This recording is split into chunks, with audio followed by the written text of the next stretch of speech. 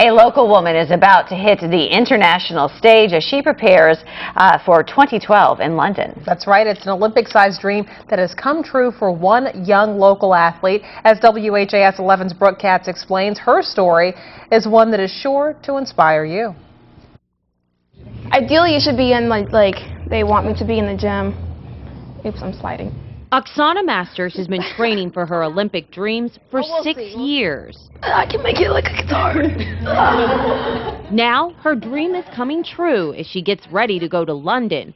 But she's not your typical athlete. More difficult.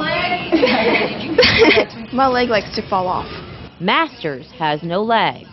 I was born with my legs, but they were just like severely deformed that they needed to be amputated. The 22-year-old has been rowing since 2002.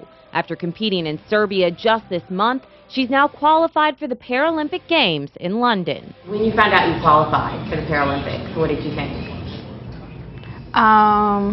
Like the minute we won, because I was thinking that was the best pain of my life I could have ever been in. Oksana was born in the Ukraine with multiple birth defects, a result of radiation poisoning from the Chernobyl nuclear accident. Abandoned at birth and placed in an orphanage, Oksana was adopted and brought to the States when she was 7 years old.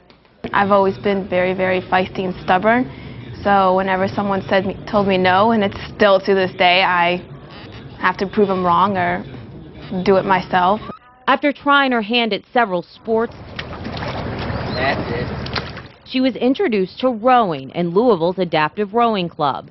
The young athlete flourished.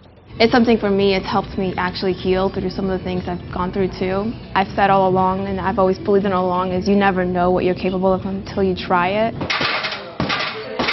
It's that fighting spirit she's hoping will carry her all the way to the gold.